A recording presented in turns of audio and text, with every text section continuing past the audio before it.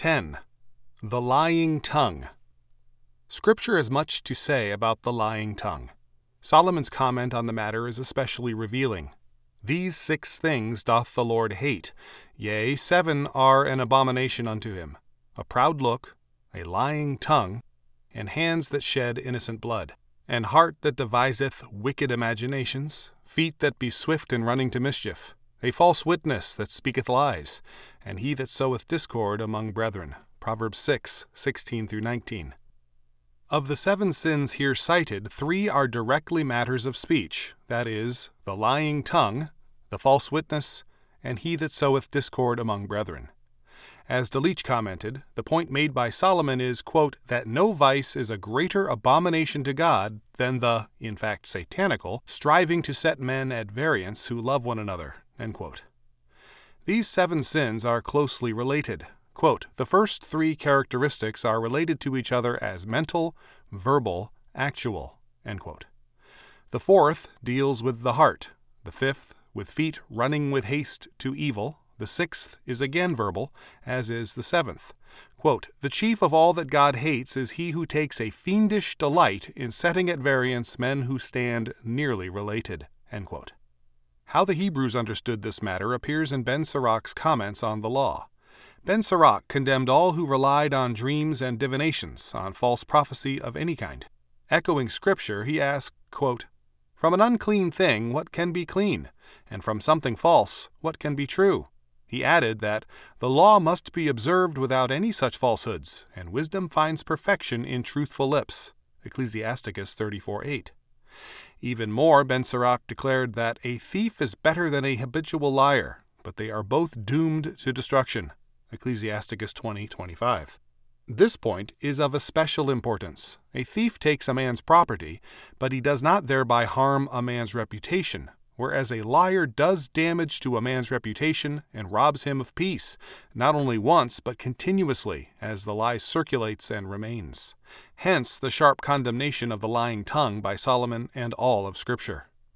Both slander and libel are thus very serious offenses. Slander is false witness concerning a man by word of mouth. It is gossip which does injury to a man's character or property, his office or profession. Libel is false witness by means of writing, pictures, or signs. Both libel and slander are forms of false witness. In every age, false witness has been extensive because man is a sinner, but in the modern era it has particularly been developed into a refined science. Humanistic man, from Machiavelli through Hegel, Marx, and Nietzsche to the present, having no belief in an absolute law, has revived the Platonic doctrine of the right of the state to lie. Especially with the birth of the revolutionary era, lying has become a major instrument of civil polity. The vicious slanders and libels of Louis XVI, Marie Antoinette, and Napoleon persist in the textbooks to this day. With the 2 world wars, lying became especially prominent in international politics. At this point, a distinction must be made. Warfare requires strategic deception, but no false witness concerning the character of the enemy is justifiable. Like Rahab, we are not under obligation to tell the truth to someone seeking to kill a godly man, but we are under obligation to bear true witness concerning our enemy. The false witness made with respect to Germany in World War I was thus clearly evil. The stories of German atrocities were manufactured and were vicious and totally false. The false witness borne during World War II with respect to Germany is especially notable and revealing. The charge is repeatedly made that 6 million innocent Jews were slain by the Nazis, and the figure, and even larger figures, is now entrenched in the history books. Poncin, in summarizing the studies of the French socialist Paul Razenier, himself a prisoner in Buchenwald, states, quote, Razenier reached the conclusion that the number of Jews who died after deportation is approximately 1,200,000, and this figure, he tells us, has finally been accepted as valid by the Centre Mondial de Documentation Juive Contemporaine. Likewise, he notes that Paul Hilberg, in his study of the same problem, reached a total of 896,292 victims, end quote. Very many of these people died of epidemics. Many were executed. We will return to this matter again. Meanwhile, let us note that not much has been said of the very extensive mass murders perpetuated by the communists. The United States assisted in these by handing over General Vlasov and his army of anti-communist Russians to the Communists for execution. The Communists executed 12,000 Polish army officers in the Katyn forest. 400,000 Poles died on their deportation journey. Of 100,000 German prisoners captured at Stalingrad, only 5,000 came back alive. 95,000 died in the prison camps. 4 million of the Germans deported by the Communists from Silesia died, and so on. The British and the Americans on February 13, 1945, attacked by air Dresden, a hospital city, and killed 130,000 people, almost twice the toll at Hiroshima, without any good military reason. Thus, without going into the Pacific arena of the war, it is clear that all concerned were engaged not only in warfare, but murder as well, with the Communists pursuing it as a commonplace policy of state. Let us turn now to another aspect of the same problem. A popular post-war novel described events at Auschwitz during the war and presented its material not only as fact, but actually used the real names of living persons. Thus, a Polish physician who was a prisoner of war in the camp and serving in the camp medical corps was charged with having performed 17,000 quote-unquote experiments on Jewish prisoners in surgery without anesthetics. The doctor immediately sued the novelist for libel. The trial, held in London, quickly reduced the 17,000 cases to 130 contested ones. Sterilization of Jewish women and the castration of men were basic to the quote-unquote experiments. Had the doctor refused, a witness stated, he himself would have been killed. The number of established cases was few. 17,000 was a false figure. The judge, in his summation to the jury, stated that he could give them no, quote, guidance about morals, end quote. The doctor won the case, his award being the smallest coin of the realm, 1 halfpenny. His share of the legal costs was about £20,000. The jury agreed that he had been the victim of libel, but it also believed his guilt to be still real enough to merit only a token victory. This trial brings to focus the basic insensitivity to truth which too extensively characterizes this age. The fact that a doctor under any pressure would perform such operations is itself an ugly fact. If only 10 were performed, or even 1 alone, instead of 130 or 17,000, the crime is real and very serious. Why then the gross exaggeration? Why, too, the malicious misrepresentation of men who were opposed to Allied policy, such men as Laval and Quisling, in their own way quote-unquote patriots, no better than some of the Allied leaders, worse than some, and perhaps better than most?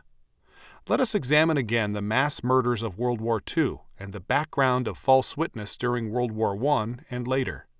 Life had become so cheap and meaningless to these heads of state and their camp followers that a murder or two meant nothing. Likewise, a generation schooled to violence in motion pictures, radio, literature, and press could not be expected to react to a murder or two. The result was a desperately twisted mentality which could only appreciate evil as evil on a massive scale. Did the Nazis actually execute many thousands, tens or 100,000s of Jews? Men to whom such murders were nothing had to blow up the figure to millions. Did the doctor perform a number of experiments on living men and women? A few sterilized women and a few castrated men and their horrified tears and grief are not enough to stir the sick and jaded tastes of modern man. Make him guilty of performing 17,000 such operations. The evils were all too real. Even greater is the evil of bearing false witness concerning them, because that false witness will produce an even more vicious reality in the next upheaval. Men are now, quote-unquote, reconciled to a world where millions are murdered or are said to be murdered. What will be required in the way of action and propaganda next time? During World War II, a brief and popular book gave a hint of the new mentality. Kaufmann called in 1941 for the total sterilization of all Germans and the elimination thereby of the German nation. Kaufmann was not alone. The novelist Ernest Hemingway called for the mass sterilization of all members of Nazi Party organizations in the preface to his book Men at War. The Harvard anthropologist Ernest A. Houghton called for the quote-unquote wiping out of German leadership and, quote, the subsequent dispersal throughout the world of the rest of the German people, end quote. In view of this massive insensitivity to murder, so that false witness is resorted to, the exaggeration of evil to make it seem evil, Evil itself is growing in order to keep pace with the imagination of men, an evil imagination grounded in a false witness. In World War I, the Turks sought to murder all Armenians. At that time, it horrified the world. Today, some Negroes speak freely of the mass murder of all whites, and some whites long for the death of all Negroes, and the shock of such thinking lessens daily. Basic to all lying tongues is the unwillingness to accept responsibility. Satan is called the father of lies by our Lord, John 8:44, and Adam and Eve, after accepting Satan's principle, immediately lied about their guilt, Genesis 3:9-13. Where men are evading their responsibility, they are liars. In denying their guilt and their responsibility, they must affirm the guilt and responsibility of their environment, human and otherwise. Thus, to return to Poussin, the thesis of his study is that the Church of Rome has been victimized by the Jews. The plight of the Church is not the responsibility of the Church. Churchmen from the Pope down are all whitewashed. For Poussin, the guilt always lies elsewhere, with the Jews or with the Freemasons. Satan did tempt Eve, and other people may tempt us, but in the sight of God, the basic and primary responsibility is always ours. We cannot escape from guilt by blaming others. We then add a lying tongue to our offenses, and we then become progressively insensitive to the reality of evil.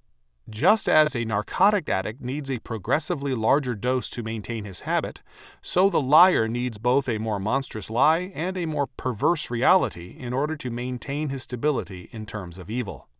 A liar is thus more dangerous than a thief. He destroys far more, and he lets loose greater evils. Poussin, bitterly anti-Jewish, is ready to report the errors in the accounts of Nazi murders of Jews. He is not ready to be distressed that any were brutally murdered. Poussin is hostile to lies about the numbers of Jews killed, but is he not repeating the lie of Adam and Eve and blaming the evils of the Church on everyone except the Church? With Eve, Poussin says, "The serpent gave me, and I did eat. It was therefore not my fault." Poussin must blame someone other than churchmen who have great powers, because to do so would be to accept the guilt of the Church and of its members, including himself. Every false witness is dangerous in that it sets loose a vast chain of consequences which cannot be recalled. It unleashes a taint which spreads and leads finally to action. Solomon was right in the sequence of consequences. First the thought, then the word, and finally the act. A final note. False witness has no privileged status. For a person to confide in us a piece of gossip, asking us not to disclose his name, does not mean that we are to respect his wishes. To do so is to become a party to his slander of another person, group, or race.